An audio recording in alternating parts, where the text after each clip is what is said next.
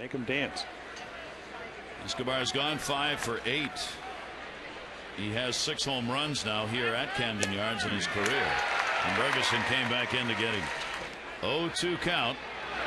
And a ground ball towards second base. This time Brian Roberts has his toss, and there's 2.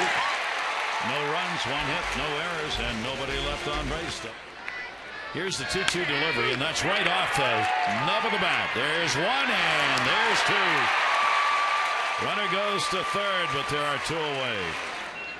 It's been quite a fall average-wise for both of them. Swung on and missed, and Bergesen's done. 7th inning stretch time. 2-run lead is not in real trouble until you get a guy on.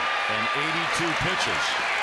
1, 2, 3 retires the side in order, and another streak going 7 in a row. And with Batista on deck. 3-2 delivery, and he's gone. Yep. Bergesen 3 strikeouts. Well, I tell you what, he has thrown the ball 94 miles per hour in the 9th inning.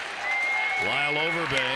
Ground ball back to the mound. Bergesen. This game's over, and the Orioles have swept the Jays as they win it 3-1.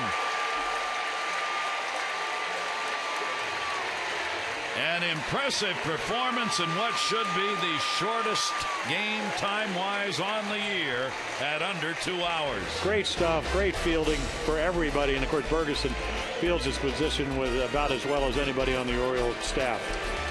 Bergesen, with a lot of help from his D and fielding his own position in this game, gets the victory, and so do the Orioles 3-1.